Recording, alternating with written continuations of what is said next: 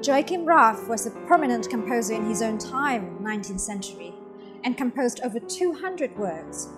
There are 11 symphonies and over 100 works for piano. The symphonies have been recorded before, but there are just few recordings of his piano music.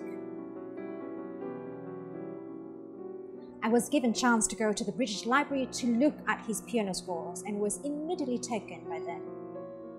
Raff has a very distinct sound world that is very delicate, and that is something that I wanted to recapture and convey to the audience. With 6 volumes of piano solo works, we wanted to give the audience the musical portrait of Raff, with compositions ranging from early period to the last year of his life, moving from miniatures to bigger scale works like his Grand Piano Sonate or other important piano cycles.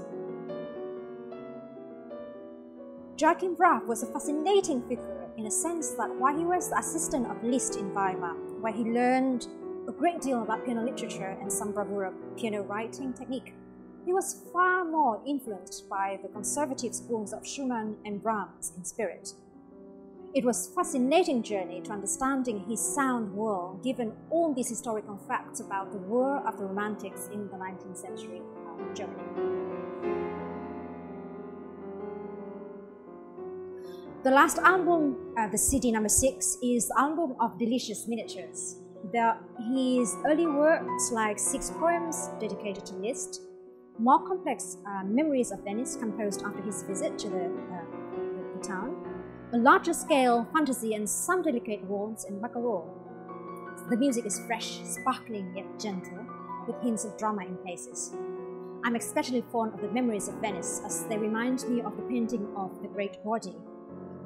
Beautiful, vital, but hinted with mysteries and darker hues.